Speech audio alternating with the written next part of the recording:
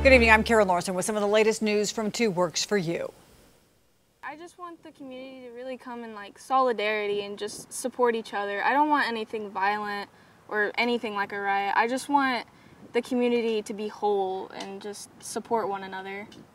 Kai Cook organized a protest in Claremore tonight. The 15-year-old says her mom wouldn't let her attend the Tulsa protest, so she decided to organize one at Gazebo Park. When clergy members sent up a separate protest across town saying there wasn't any minority representation at the first demonstration, Cook and her fellow protesters dropped by to listen, and then they marched through Claremore. The groups shared the goal of demonstrating their support for justice after the death of George Floyd in police custody.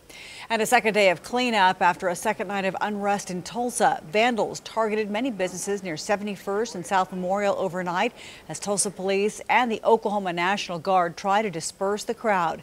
Some veterans stepped in to protect the GNC store, and today the same group helping clean up, saying it's a sense of duty. We're known to actually try to, help out with the community. The community is very important to us. And that's why we're here. Davis says he and his fellow veterans will go wherever they're needed to serve their fellow Oklahomans in these trying times.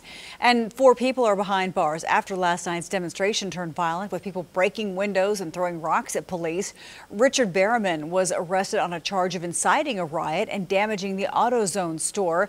Terrell Mayfield and Landon Johnson are accused of throwing rocks at police officers, and Keith Warren was arrested and booked on a charge of public intoxication.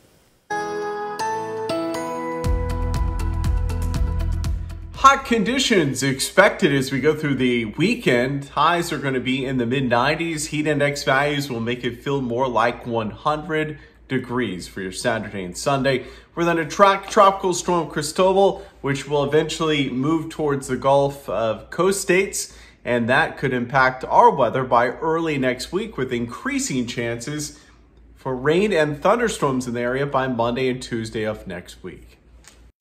All right, thank you, Mike. Look for more news, weather, and sports on our website and app anytime when you're on the go.